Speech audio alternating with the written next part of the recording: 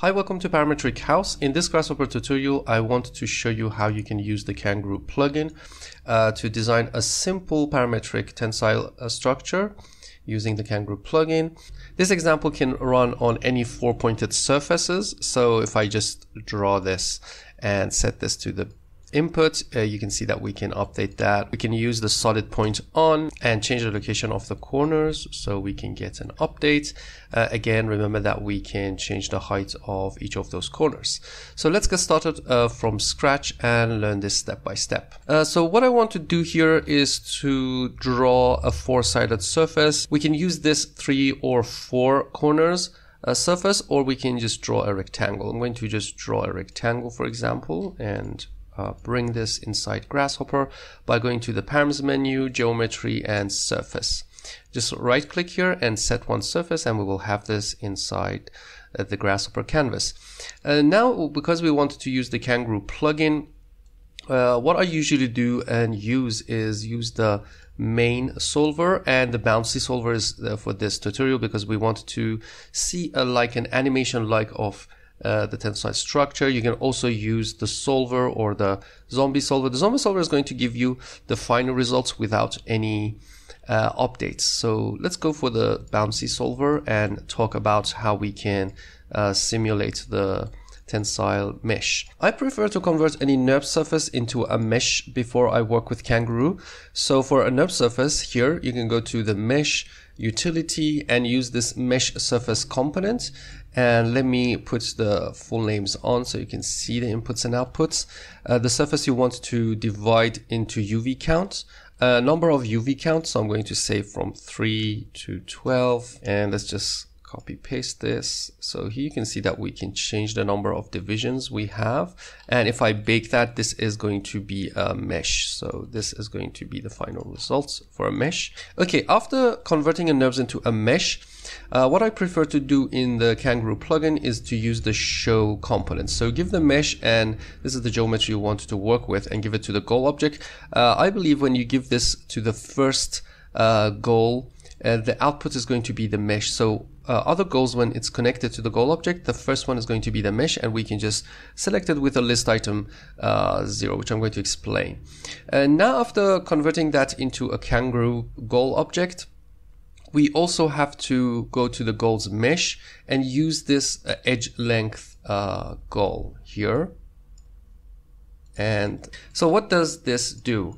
Actually, this is going to convert each of the edges of a mesh into a spring, and you can say the multiplication of the current length, a number slided between 0 and 1. So for example, if I give it 0, I'm saying that it can shorten until it reaches the 0 length. Strength is just 1, and we're going to use the shift key to add it to the goal object.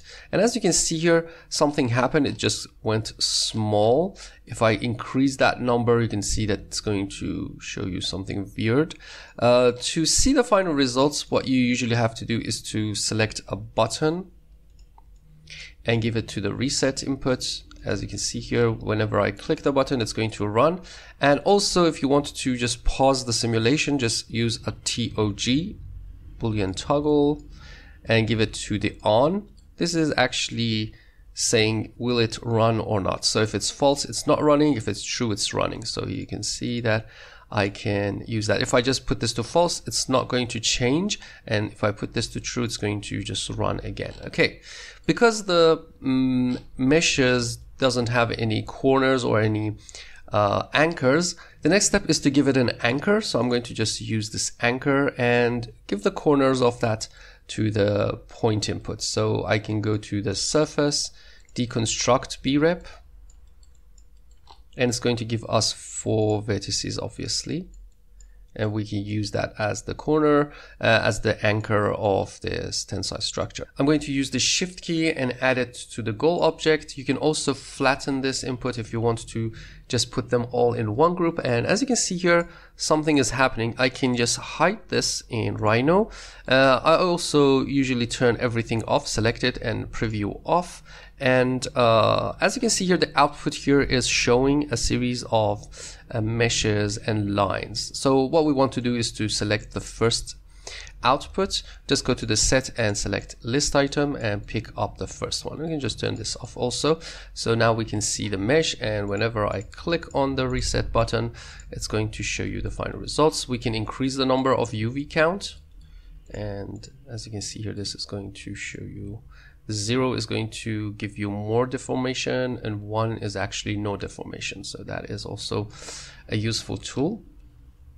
Okay, to finish this tutorial, what I want to do here is to move these corners a little bit up so you can give a target point.